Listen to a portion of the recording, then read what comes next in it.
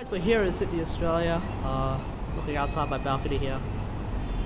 There's Darling Harbour. Going around here, it really doesn't help angle at all. I don't exactly want to go any further because I might drop my phone. I'm recording on my phone, see? I'm not using my camera because my camera only records 720p. Yeah. Anyway, let's have a look at what's happened to my computer. Now, if you have a look here, you'll see that my computer is running Warframe. My laptop is running OBS. Quite exactly tell that the laptop's running OBS, but they're both the same screen. In fact, I would show you that if I do that. Oh, check that out! Dual screen! Dual screen from my computer to my laptop. My computer is running. It's connected to my monitor, of course. And now my laptop is a second monitor. So you may be wondering, how do I do this? Well, that's what I'm here to show you. That's basically what this video is all about. Okay, so in order to get your dual screen onto your laptop, now we're going to be using a program called Space Desk. Ignore that. We're going to be using a program called Space Desk. So in order to find Space Desk, you can literally just Google it. Space Desk. There are plenty of other programs to use as opposed to Space Desk, but right now I am just using Space Desk. It works, so I have no qualms with using it. So you just go to the download section. Obviously, you download the appropriate installer. So if your computer is 64-bit, if your Windows is 64-bit, or if your Windows is 32-bit, you know, you can figure that out. To figure that out, I have no idea how to figure that out. So just look around, find out if your Windows, what kind of version your Windows is. Yeah. For Windows 7 users, for those who are still on Windows 7 actually, you will require Service Pack 1 and you will require a specific update, so you can just download it here. For everyone else who's on Windows 8 or higher, you don't need to actually download this. So, yeah. So just download it and install it on your laptop, or you can either download the client version, or you can use the basic view, which is actually a web browser based version. It doesn't work on Mozilla Firefox right now. It requires the latest version of your web browser. It works on Chrome. I have not tried it on Internet Explorer, but I assume it works on Internet Explorer. What are some of the others? Opera. I would assume it works on Opera and various other ones. But personally, I would recommend using the client version because the browser version has actually lagged quite significantly on me once already, whereas the browser version hasn't yet. So, you know. But that's just how I feel. If you want to use the browser version, that's fine.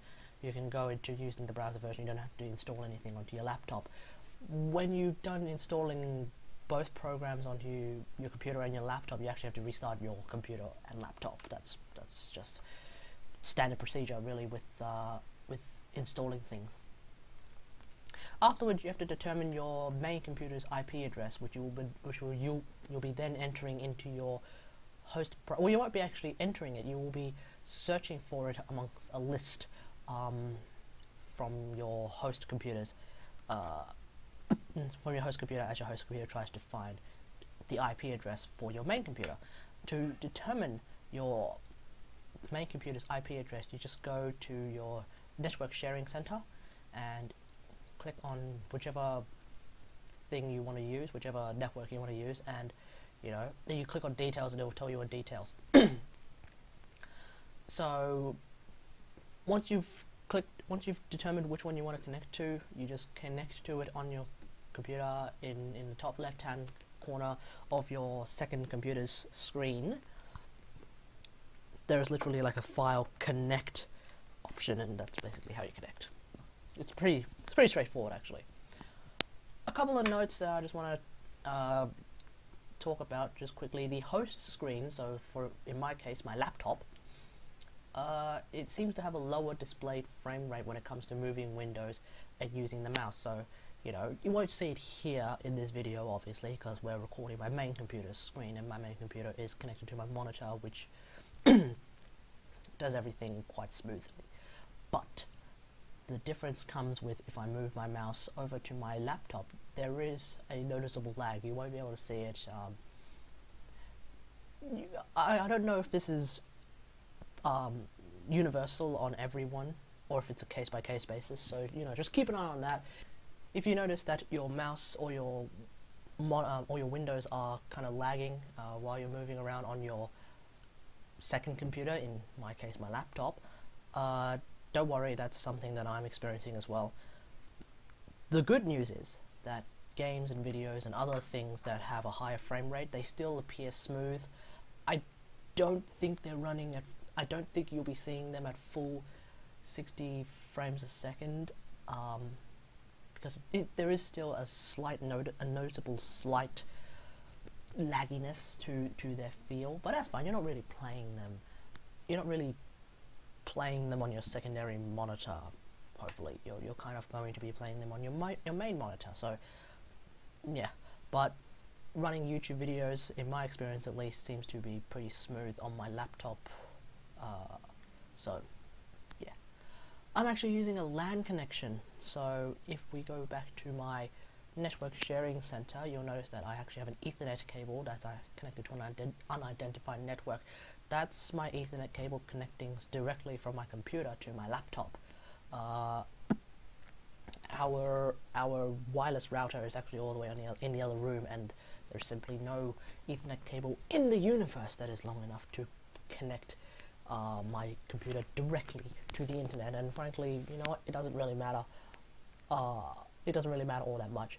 This connection between my computer and my laptop actually works, which means that you don't have to connect to the internet at all to enjoy this particular program. So that's great for me, because everyone knows that Australian internet is a piece of crap. So that's not going to be a problem.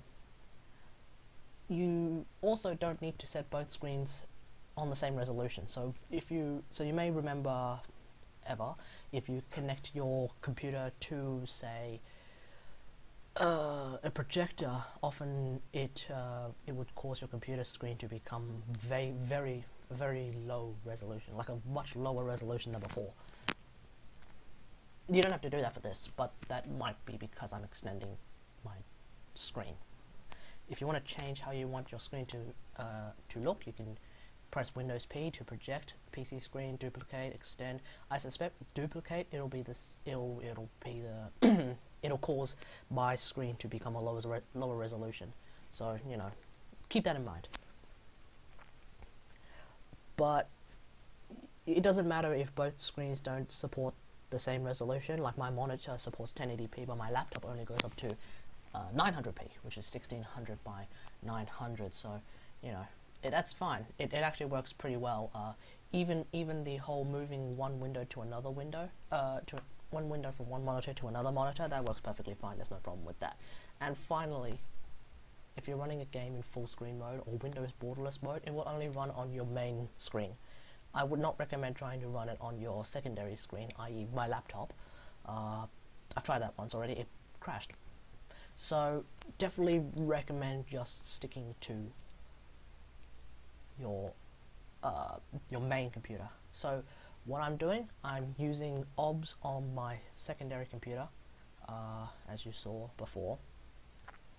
Using OBS on my secondary computer just to keep an eye on my recording, so that I know that I am recording and that the sound quality is still good. Plus it also allows me to keep an eye on frame rates, drop frames, and bitrate, you know, all of that good stuff. So, hope you guys enjoyed this video, and if you have an old laptop that you kind of just have sitting there being useless, you can now use it as a secondary screen, and that's quite exciting. I've been looking around for this for a long time, and finally I've found it. So I'm pretty excited. Alright, so thanks for watching. Subscribe for more videos. Until next time, I'll see you guys later. Bye.